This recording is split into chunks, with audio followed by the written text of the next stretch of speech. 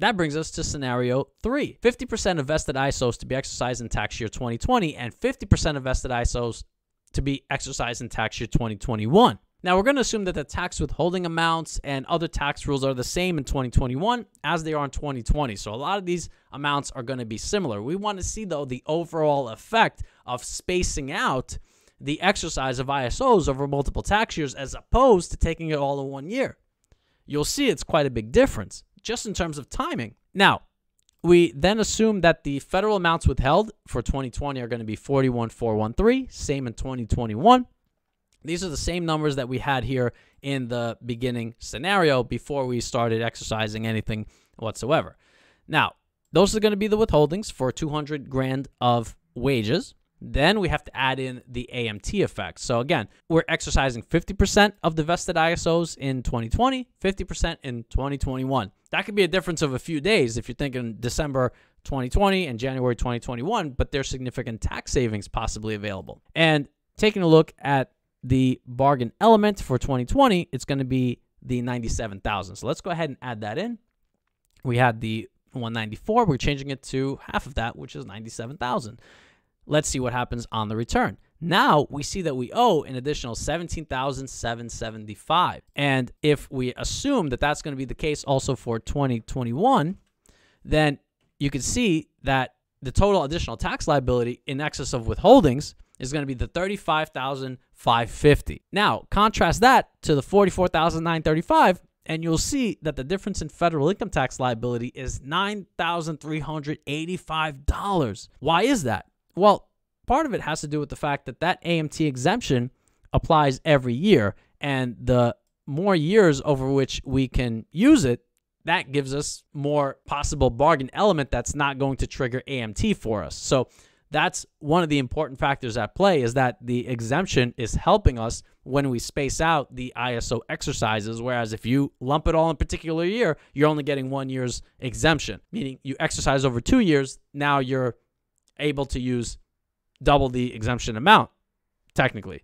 So that's really what's going on, and it's a huge tax benefit for very little in terms of the adjustment in how you're approaching the ISOs. But the big thing to keep in mind is the fair market value per share is assumed to remain unchanged in tax year 2021. That's a big assumption. Sometimes when you're dealing with ISOs, the fair market value can fluctuate pretty significantly, but that's an assumption we're taking into account just to keep things constant, just so we can compare apples to apples and see the differences in terms of how the taxes play out. To summarize, we saw that the scenario 1, disqualifying disposition, added an additional $67,540 in tax liability, which you're not going to get back. There's no AMT implication here, so there's no AMT credit associated with the disqualified disposition scenario in this case.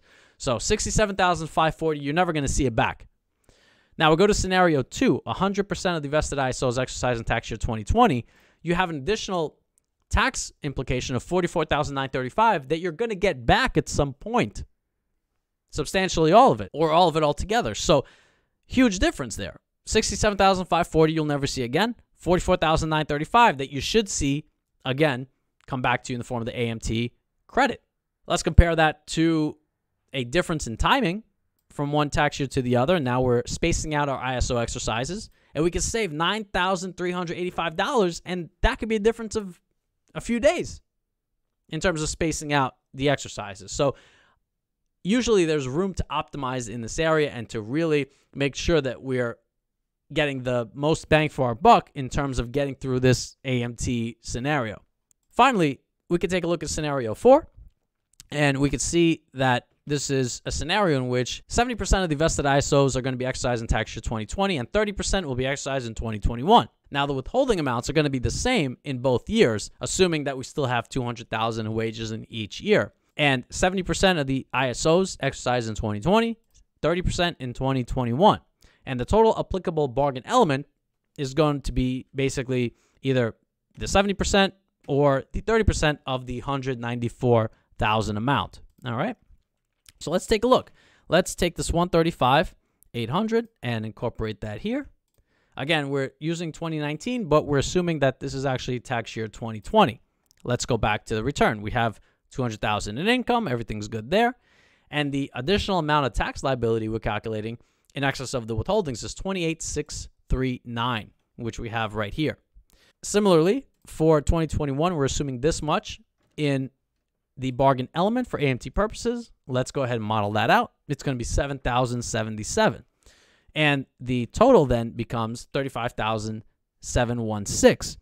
And you'll see that it's not much different from scenario 3, but there are a few benefits to this that we need to take into account. One of those being that the fair market value per share is assumed to remain unchanged in tax year 2021. But what if it increases? If it increases, then you're going to have more bargain element to contend with. And as I mentioned before, we want to make sure we utilize as much of the 26% rate as possible and not get into the 28% rate unnecessarily. So this is going to give us some more breathing room in terms of, let's say, maximizing our 26% rate in 2020 and then leaving room for some increases in the fair market value of the shares, which will increase the bargain element in 2021. So we're trying to build in a cushion for possible future uncertainty. Add to that the fact that we have a new presidential administration that's going to be effective in 2021. So what are they going to do to the AMT rules? I don't think anybody knows in this case, but that also gives us room if the thresholds for AMT are lowered all of a sudden, which means that it applies to more taxpayers and at lower amounts of income. We still have some room to breathe there if that should apply. So there are some benefits in terms of optimizing your scenarios for AMT purposes. And you could see that even making a few different tweaks in terms of timing and the amounts of ISOs that you exercise in a particular year can have pretty significant implications for you down the line. And add to that the AMT credit and how that's going to play out. There's a whole lot of opportunities for planning. As you can see here, this could be a difference of a week, and you could save more than $9,000 in upfront AMT payments just by optimizing things and being smart with how you approach alternative minimum tax implications. In this video, we covered the grant and exercise of ISOs and the effects that that can have on your taxes. The next question becomes, what happens when you sell the shares that you obtained through the exercise of ISOs? That is a great question, and that's something I'm going to cover in a subsequent video because I think that at this point, we've had enough ISO, AMT, all this other alphabet soup, right? So if you enjoyed this video, feel free to leave a comment, like the video, subscribe to the channel, and be sure to hit that bell icon to be notified of future videos as soon as they're released. And if you have an interesting question, feel free to drop it in the comments below. I love reading your questions, and if it's interesting, I'm going to make a video answering it just like this one. With that said, hopefully this was helpful. Thanks for watching.